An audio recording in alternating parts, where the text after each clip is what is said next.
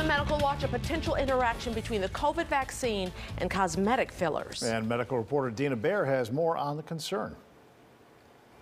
The COVID vaccine, like other vaccinations, boosts the body's immune system, in this case to fight SARS-CoV-2, the virus that causes COVID-19. But an immune system on high alert also recognizes and tries to fight other foreign substances in the body, including cosmetic facial fillers. Overjoyed to get the vaccine she believes will protect her from what has proven to be a deadly disease, Shayna Margolis happily surrendered her arm for her first and second doses of the COVID-19 shot. I had mild arm soreness for about a day and a half after both doses of the vaccine, which resolved within a day and a half. But by day 2 after dose 2, Shayna couldn't believe her eyes. I started getting swelling under my left eye. And it was dark, almost looked like I had been bruised or punched in the face. By Sunday morning, both eyes were swollen. And did see that there had been a couple case reports of patients who had had filler who had under eye swelling during some of the COVID-19 clinical trials. So Shayna called her dermatologist, Dr. Amy Brodsky, who had given her fillers 2.5 years ago. It's used to give patients volume in their face, and it actually, if done correctly, is a beautiful thing, and patients love it. But Dr. Brodsky has a warning to filler patients now. Be aware of a possible reaction after the COVID-19 vaccine. What we've seen, though, over the past, I would say 3 or 4 weeks, is that patients who have had the COVID vaccine can go on to have inflammation around the fillers.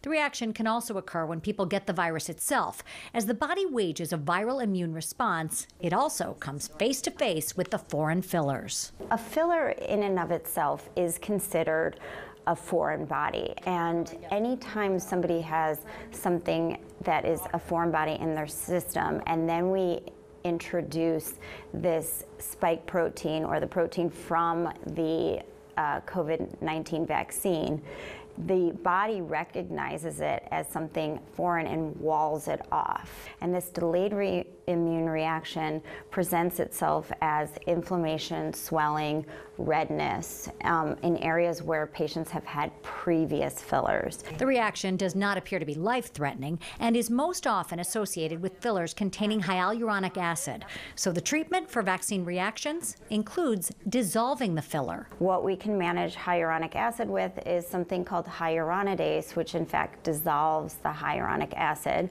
We can also use antihistamines and low or high dose steroids. The steroids tamp down the body's immune response, but that means the COVID immunity may be reduced as well. It's a concern for patients like Shayna, a physical medicine and rehabilitation physician who's on the front lines in the pandemic. She needs COVID-19 protection for herself and her patients. I was so thankful and grateful to get vaccinated as part of Group 1A, so I definitely want to make sure that the vaccine is efficacious for me. So I do plan on getting antibody testing. So, as the immune response in her face calms down after taking steroids, antibody testing will reveal whether her COVID immunity remains. And once she's certain, Shayna says she's not worried about future fillers. If my bags get too bad again from not sleeping enough and working too hard, I would definitely consider getting fillers again. Dr. Brodsky is working with physicians around the world to document and treat these cases she says are rare. Doctors are considering ACE inhibitors to possibly prevent the reaction. Back to you. There is 5